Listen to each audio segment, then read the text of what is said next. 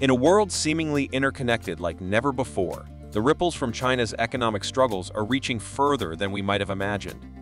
As the Asian economic giant grapples with a severe downturn, the consequences are casting a shadow over the United States and the world.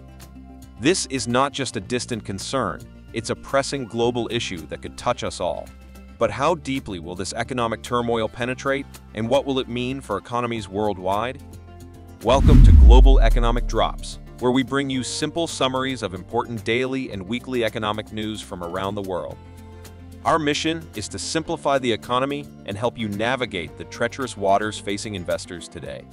So before we get into today's videos, hit that subscribe button and turn on post notifications by clicking the bell icon. And if you find our news briefs valuable, don't forget to hit the like button. Leave a comment down below telling us just what you think is going on with the state of the world, and share this video with a friend or two so that you can all stay updated together. Thanks for watching, and now let's dive into it. China, often viewed as the workshop of the world, is currently experiencing economic turbulence that extends far beyond its borders.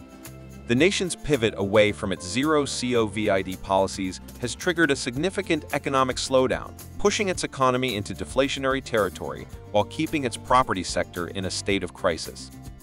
The ramifications of China's economic woes are poised to reverberate across the globe, with the primary shockwaves traveling through trade channels, affecting countries heavily reliant on China's economic prowess. One of the industries poised to feel the brunt of this impact is the commodities trade. China stands as one of the world's largest importers of essential metals, such as copper and iron. For instance, it accounts for a staggering 40% of all exports from Chile, 34% from Australia, and 32% from Peru.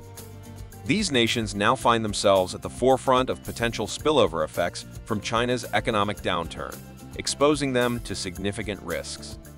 While some may argue that the United States has limited exposure to China's economic downturn, the reality is more complex.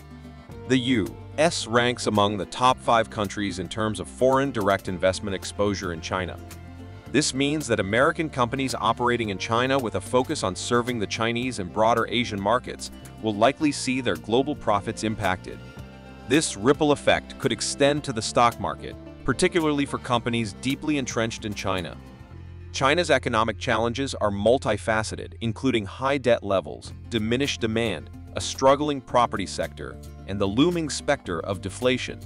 The severity of these issues raises concerns of a potential economic crisis in Beijing. However, there's a glimmer of hope on the horizon if China manages to maintain an appropriately loose monetary policy, as suggested by Morgan Stanley strategists. As the world watches China's economic pendulum swing, one question remains: how deeply will these economic tremors shake the global landscape? And what role will the United States play in this evolving economic narrative? In this era of economic interconnectedness, China's challenges are becoming global concerns. How do you perceive the impact of China's economic struggles on your own country's economy? And what measures do you think are necessary to mitigate these effects on a worldwide scale? Share your thoughts in the comments section below, and remember to subscribe to the channel to stay up to date on global economic news. See you on the next video, and please like and share if you enjoy our content.